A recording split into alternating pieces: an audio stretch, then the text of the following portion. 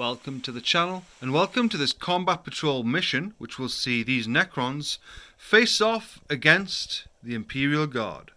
This is a very small battle here. This is 335 points apiece. At a glance, I honestly feel like the Necrons get more for their money, if you like. I've used these guys quite a few times before in other videos. Feel free to check them out. They are absolutely lethal in close combat. It's a long time since I've played as Imperial Guard or Astra Militarum, so I'm kind of looking forward to playing them. First off, let's introduce the teams and see what each bring to the table. First off, we have the Necrons, and they are from the dynasty Nephrech. What that does is it gives them translocation beams, first of all, so all of them get a 6-up invulnerable save. They also, if they want to, instead of advancing and rolling a d6, they basically just add 6 to their movement characteristic, and they can do that through buildings and through terrain and through other models actually.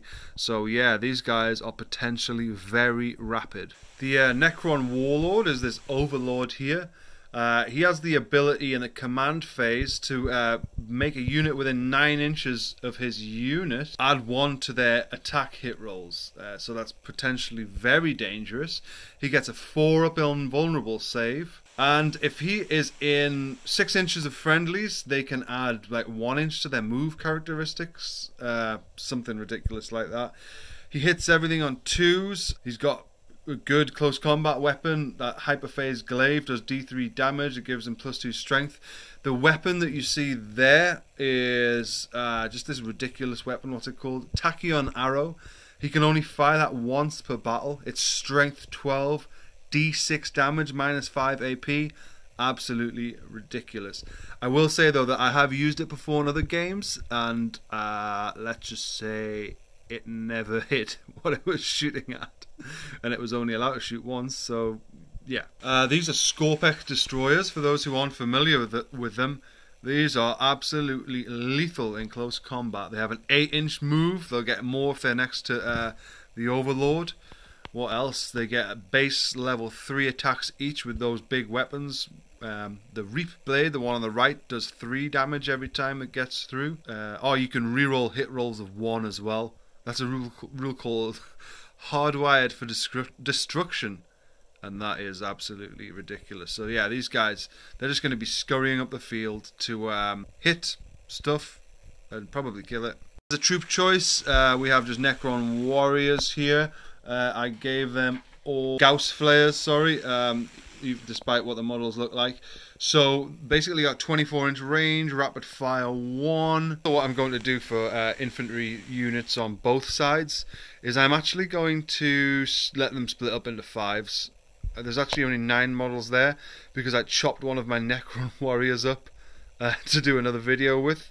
The like choose your own adventure ones. You can have a look for them elsewhere on the channel. So that's the army, that's the Necrons, that's 335 points of them. Next up, let's have a look at my Imperial Guard list here. So first off, we have our Warlord.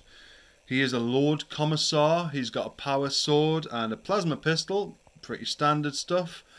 If an enemy or if a friendly unit within 6 inches fails a morale test, you can basically execute a model and then re-roll the test if you like. To be honest, I don't think I'd want to do that, but units can use his leadership as well when they are near him, so that's pretty good.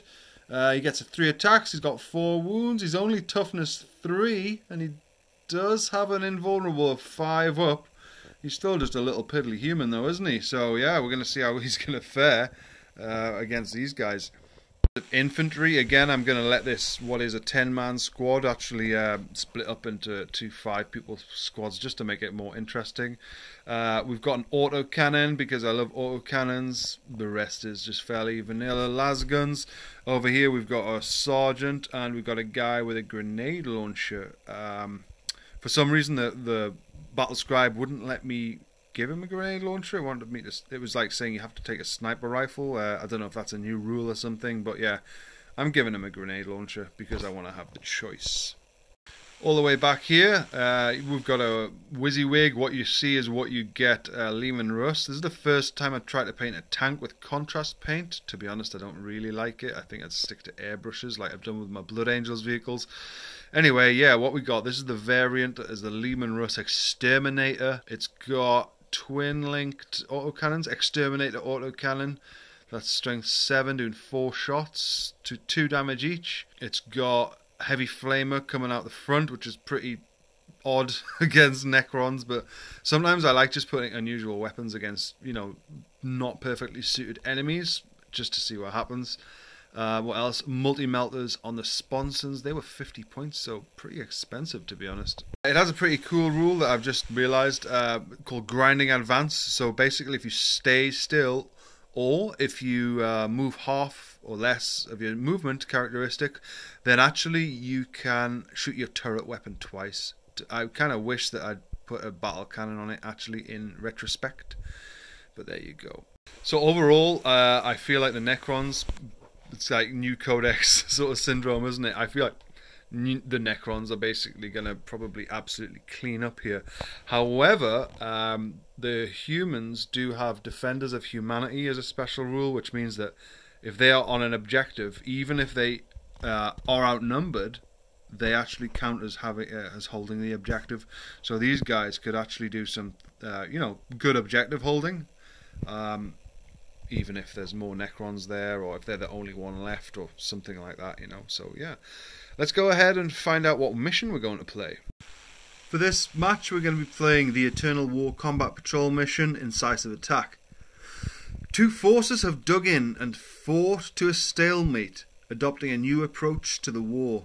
Opportunistic bands of warriors now venture forth into no man's land to seize vital ground and defeat the enemy with surgical assaults across the fronts. So in this mission, if you control an objective marker at the end of your command phase, it remains under your control, even if you have no models within range of it, unless your opponent controls it at the end of any subsequent phase. Okay, something to get our head around again.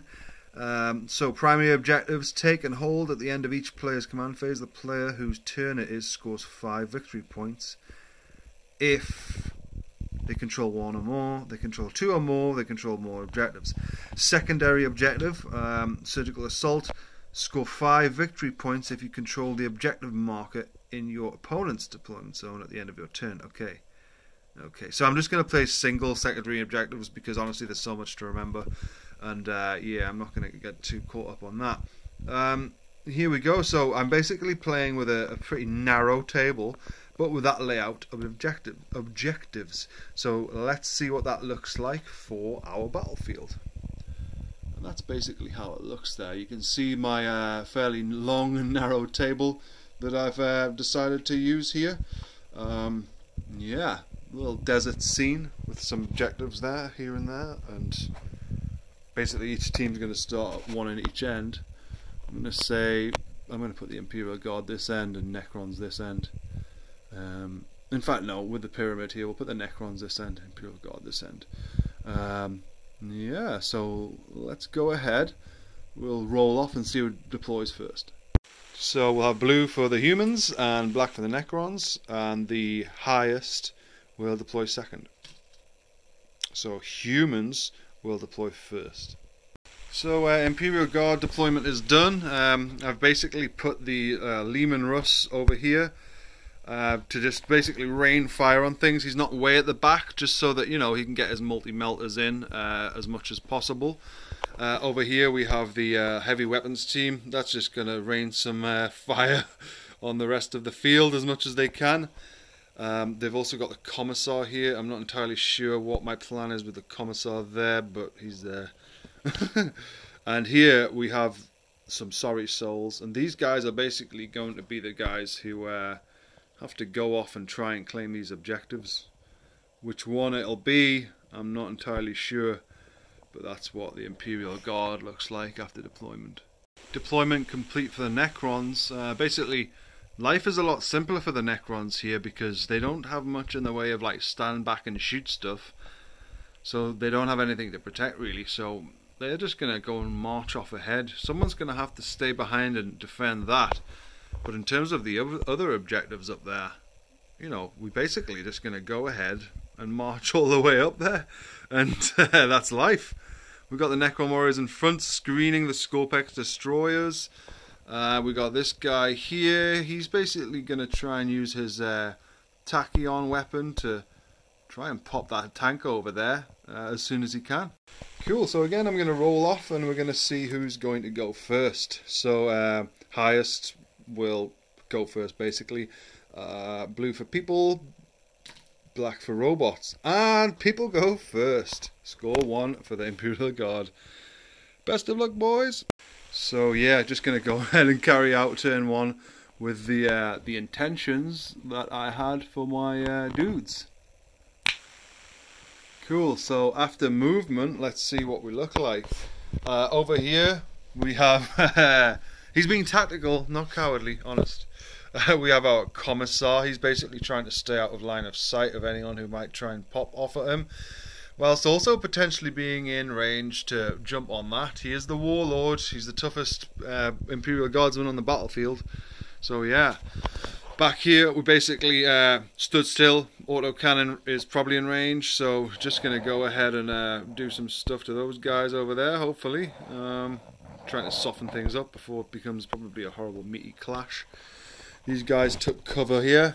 Yeah, I think they might be in range of like anybody, so yeah, that's what those guys are there for. And this did move up its half its range, so it can shoot its main turret weapon first. Also conscious that he needs to get his multi-melters in range as well. So yeah, that's what we're looking like for turn 1 movement for the Imperial Guard. In 9th edition, you can't shoot an enemy character if it's within like 3 inches, I think, of some, you know, friendly units. So basically, Leman Russ is going to put everything, that's its autocannons and its multi-melters, if they're in range, into these guys here. So I said before, I butchered one of my Necron Warriors. There's actually 5 here, so we'll have to remember that. Very first shooting of the match, and we hit on 4s with the autocannon. Good shooting, to be honest. We're going to be wounding on 3s. -1 AP for these, so the Necron Warriors 4-ups become 5-ups. And they both failed. Having 1 wound each, he's basically managed to take 2 out here. I'm just going to have that as a proxy model that's dead. So, right, now we've got the multi-melters going in. Let's check for range first. 24 inches, how we're looking. Whoops. So there's 12, and then let's move it around. Yeah, we're only just in range, look at that. So yeah, 2 multi-melters going in, and then we're going to shoot the autocannon again. Multi-melters, they're 2 shots now, I'm sure there used to be 1. Hitting on 4s. Only 1 of them. Wounding on at 2. That's wounded. -4 AP for that means that basically no save for the Necrons here. Let's do D6 damage just as a... yeah, so that would have been 4 wounds taken off him, and that is pretty good shooting. Let's go back to the autocannon because it only shot once, hitting on 4s. 2 of them, okay. Wounding on 3s, both wounded, and now this unit could be wiped out here. We need 5 ups for the Necrons. 1 pass, 1 fail. So now I'm going to do for the first time something called the reanimation protocol for the Necrons. Apologies if I get this wrong. My understanding is that for everyone who died, that's 4, we roll a d6. On a 5 up, we go into a wound pool. I was going to say wound. And for every 5 up that is in the wound pool, then 1 is reanimated. Let's see how many basically wounds go back in the wound pool for that unit. 1. They get 1 wound each, so I think that one of them comes back. Let me know if I get that totally wrong there. There is totally the chance that that is the case. Everybody else is out of range except for the autocannon. So the autocannon is going to put his 2 shots into these, what they call Necron Warriors over here. We're going to be hitting on 4s and re-rolling 1s because we stayed still and we are Cadians. Okay, so 1 hit. We're going to be wounding on 3s as before. Oh, that wasn't good. And with that, what did we lose? We just lost basically 3 Necron Warriors. I mean, there's a tank on the field and a heavy weapon. I feel like they should have killed more. let's go ahead and see what happens after Necron movement turn 1.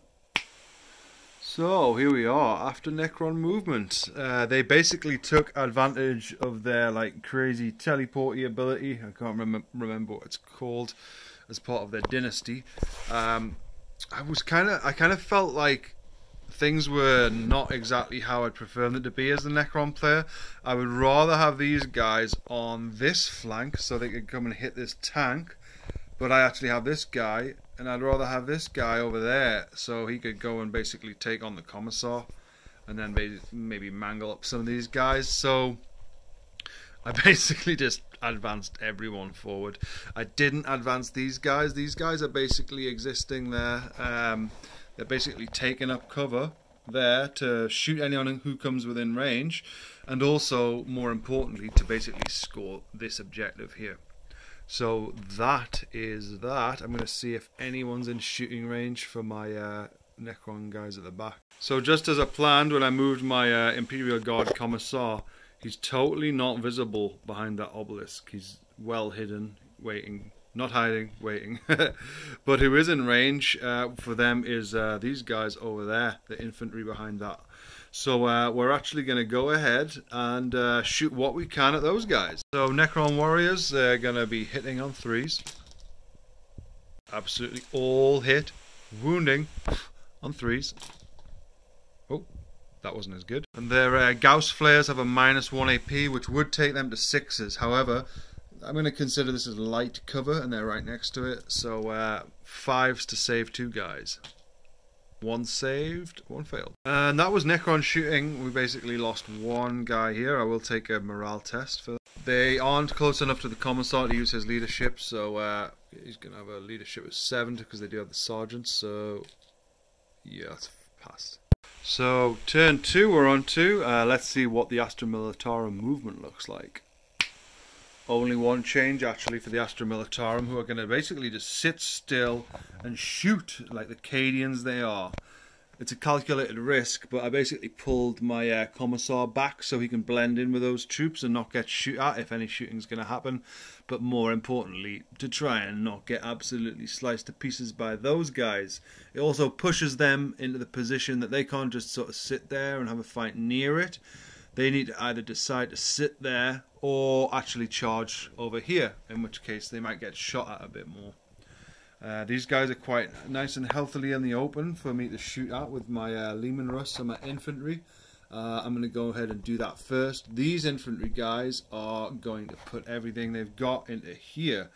I'm thinking 3 las guns, oh sorry, 2 las guns, 1 las pistol and a crack grenade. So after these guys shot, the las guns did nothing, but the crack grenade did take 1 away. He did not reanimate. Also, because this is less than 3 units now, 3 models, now everyone can basically target this character. It has to be 3 or more. So basically, the Leman Russ now is going to put absolutely everything it's got into this Overlord here. The Heavy Flame was actually out of range of the Overlord, but in range of the Necron Warrior, so we're going to go ahead and do D6 shots at him. We're going to have 4 shots. I'm going to hit on 4 and reroll 1s because we didn't move. We're going to wound on 3s. And these need to be 5-ups to save this little dude. And he's dead.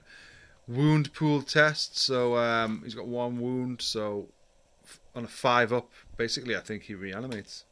Nope, he does not, and he is out there. Now the bit we've all been waiting for. I don't feel very confident for this Overlord here, but you know, let's have a go, see what happens. Hitting on 4s, re-rolling 1s with the autocannon. Re-roll that one. Still no good, okay. Wounding on 3s. Only 1 of them is 4-up and vulnerable now. And it fails. Shall I re-roll it? Oh, this is a single damage weapon, I think, is it? No, it's a 2 damage weapon. Yeah, I'm going to roll that, so I actually haven't added that one yet, so 4-up. And it's failed, so 2 wounds off him. Now down to 3 wounds. It's kind of not looking good, because what's going to happen now is loads of multi-melters are going to go into him, basically. So, multi-melters now. I'm still yet to do the shooting twice, because he didn't move with that thing on the top. So, we're going to be hitting on 4s, re-rolling 1s. Wow, really good shooting there. wounding on 3s. Uh-oh. And he gets his 4-up invulnerable as he phases in and out of reality.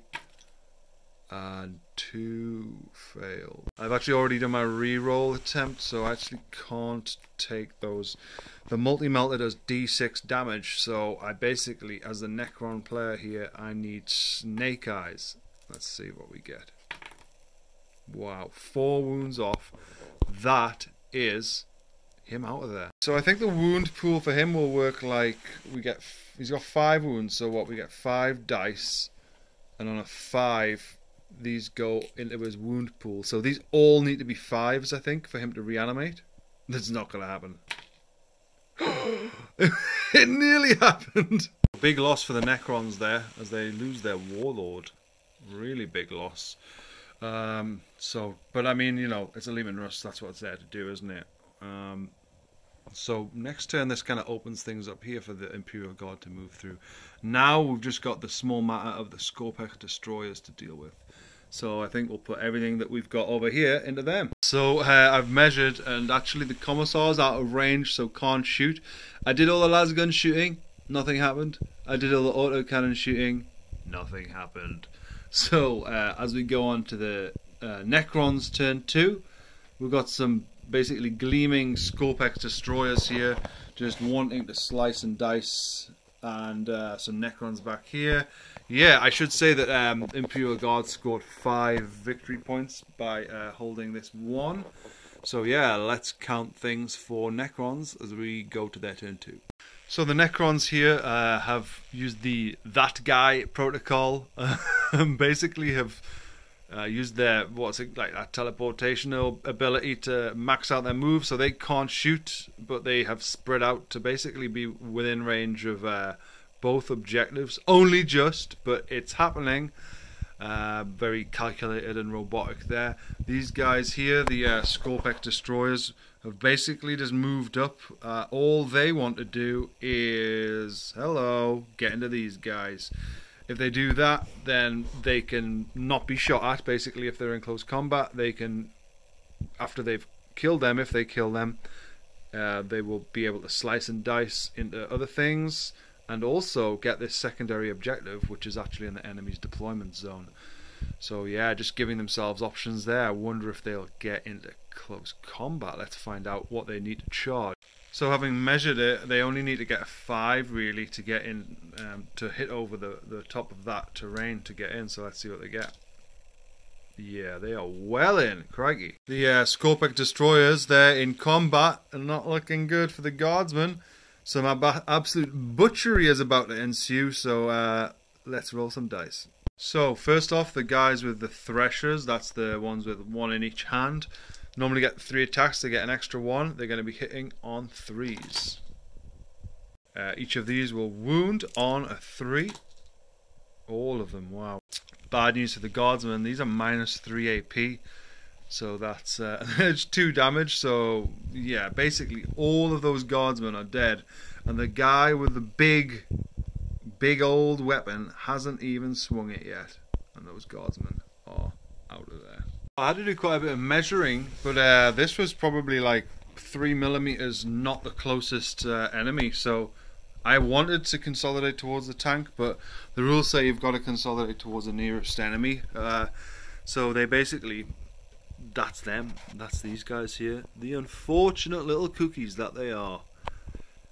With that, let's move on to Imperial Guard turn 3. So, turn 3 movement done for the Imperial Guard. The Leman Russ has just stayed there because he's going to put everything he's got into them. This is basically make or break. If this unit is allowed free reign in this deployment zone, then it's basically all she wrote for the Imperial Guard, I think.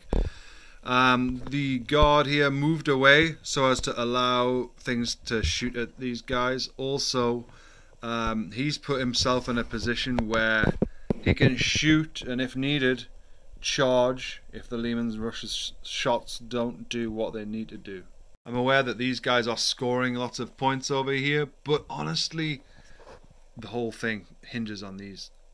So we're going to do our Commissar's single shot with a pistol first. He hits on a 2. He hits That's good news. He wounds on a 3 because he didn't overcharge. Yes, he wounds. -3 AP. However, these guys have invulnerable, don't they? They got a 6 up invulnerable, so one of these guys needs to make a 6 now. And hasn't done. Single damage, unfortunately, so kind of fortunately for the guard, one of these is down to 2 wounds. Purely out of morbid curiosity now, the Leman Russ is going to put its heavy flamer into those guys, and we're going to have D6 shots. Whoa! Doesn't get better than that, guys. Okay, so D6 shots, and we're going to be hitting on 4s, re-rolling 1s. Pretty good. I'm glad these are 1s. Oh. On 4s. Failed. Melter now. Hitting on 4s, re-rolling 1s. This is all, both of them going in. Nice, that's good. Wounding on 3s. Okay, I'm gonna command point that. Minus lots AP means they have to use their 6 up invulnerables. This is good news, to be honest. And they've all failed their 6 up invulnerables. Multi-melters do D6 damage, so this could be really good. So the first one, D6, 6, he's dead, or at least he's getting his wounds re-rolled in a minute. The second one, they have 3 wounds each. He is also dead. Wow. Final one. All he needs 1 to ruin a party, by the way. He's also dead. So now we're going to do the reanimation protocol for what? 3, 6, 9 wounds. And for every 3 5-ups, one of them will come back. So basically the whole thing hinges on this. I'm so glad the Leman Russ did so well there. Let's see how many wounds end up back in the pool. 5-ups. 1, 2, 3, and then an extra wound stays in the wound pool. That's interesting.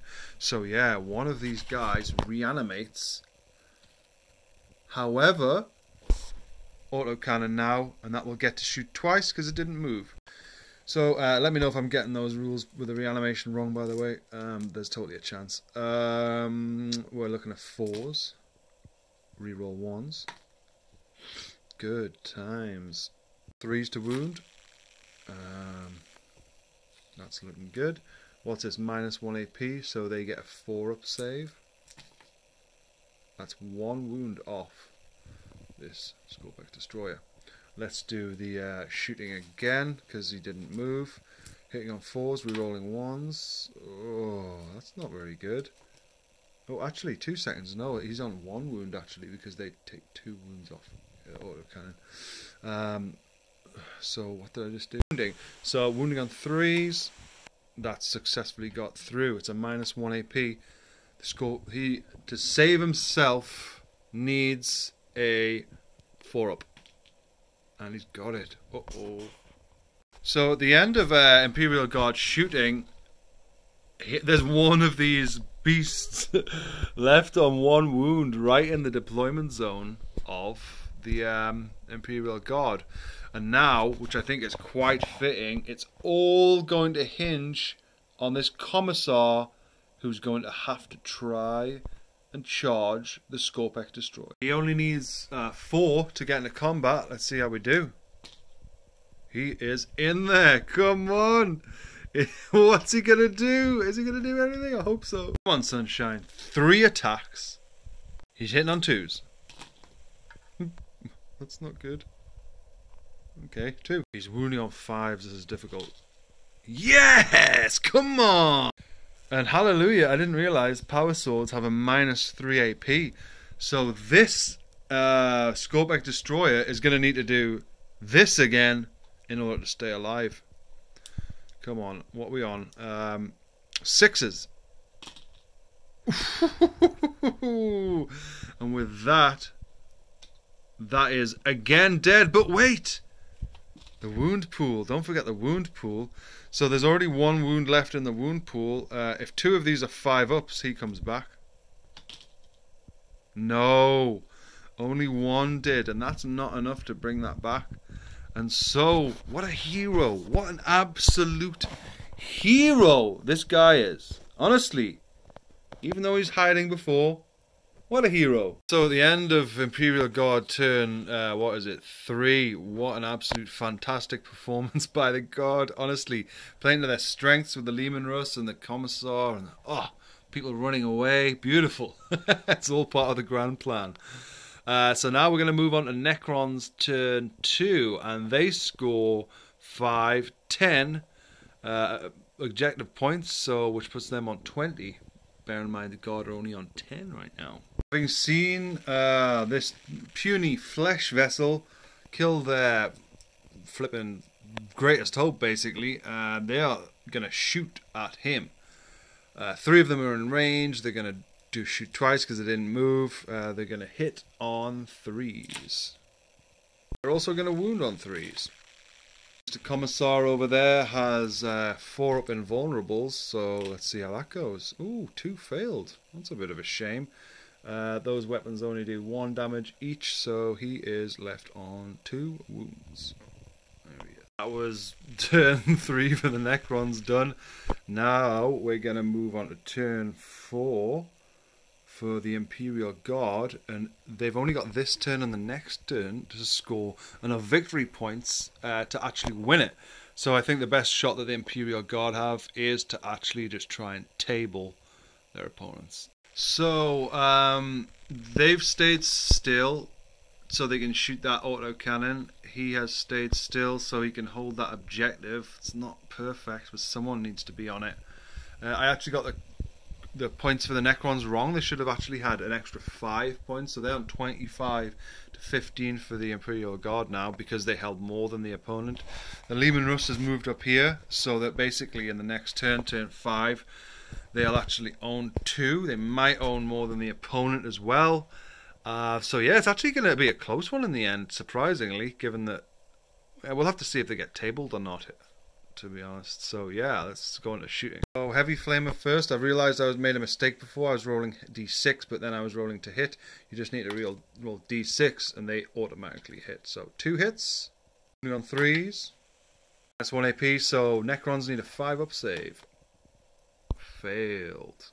So I think I need to roll 5 or more for him to see if he reanimates. He does not reanimate. Next, we're going to go multi-melders. 4 shots, going to be hitting on 4s. Wow. Very high AP on these, so basically like incinerating on 4s as well. No, incinerating on 2s. Wow, really good. Minus 4 AP. Oh, they get their invulnerable, don't they? So they get a 6 up invulnerable. That's all failed. So 3 of them dead. 1, 2, 3. Let's see if they reanimate. There's 1 in their pool. So yeah, 1 of them does reanimate actually. There he is. And now finally, this has been a very useful tank this battle, to be honest. The autocannon, we're looking at 4 shots. We are going to hit on 4s. 2. Or I'm going to command point that. 4s. Yes. We need 3s to wound. Oof. Only a minus 1 AP. Basically means the Necron warriors get a 5-up save. And that's passed! No way! It's going to be very hard for this 1 remaining autocannon, which is not very well painted, to finish this, which is interesting. So let's see what the autocannon can do back there. We're looking for 4s to hit, reroll on 1s. Hasn't done it at all, even slightly. Wow, that's the end of the Imperial Guard's turn, I think. I expected them to be dead, to be honest. Oh well, cool. Let's move on to Necrons turn 4. Necrons turn 4, and they've got 30 points. They've got 2 guys left. What are they going to do? Do you know what it is? They're going to shoot at the Leman Russ. The shooting did absolutely nothing. I spared you that. So now we move on to Imperial Guard turn 5 and to the last round of the battle. Everyone has stayed still. He's going to get 2 shots with his autocannon. Let's do them now. We're going to be hitting on 4s, rerolling 1s, reroll 1. Okay, so we're going to be wounding on 3s. Okay, 2 of them. And we're going to be saving for the Necrons on 5s. So they both failed. The unit is destroyed. They are out of there. I think I should probably do the reanimation check. So one of them has reanimated. Okay, let's do that. So he gets to shoot again. Let's do that. 4 shots, hitting on 4s, reroll on 1s, wounding on 3s. One of them saving on a 5+. No save. Reanimate. No, and finally. And I should say that Imperial Guard got 5, 10, and 15, which would put them on 30 as well as the Necrons, but they've just tabled the Necrons. So at the end of that, we have a, actually I'm totally surprised, Imperial Guard victory. Well done to the Guard. That was a pretty good game. I actually really enjoyed playing that. Hope that comes across in the video. I expected the Necrons to just run across and absolutely clean up, to be honest. So having used these guys before in my 40k face-off videos and another battle report I did for the Command Edition box, I didn't think there was... I've never been able to counter them until now. You basically just got to make sure they're not in combat with them and shoot the living daylights out of them. So yeah, it came down to the Russ in the end, really, didn't it? That was the decider, and the Commissar did so well as well. I feel so proud of him. He's a kind of measly 45-point Commissar. Just absolutely took the first wound off these guys and just bossed the show, didn't he? Okay, alright, well that's been a battle report from Peacetime Painting. I really hope you've enjoyed it. If you have done, please subscribe and hit like and do all that jazz.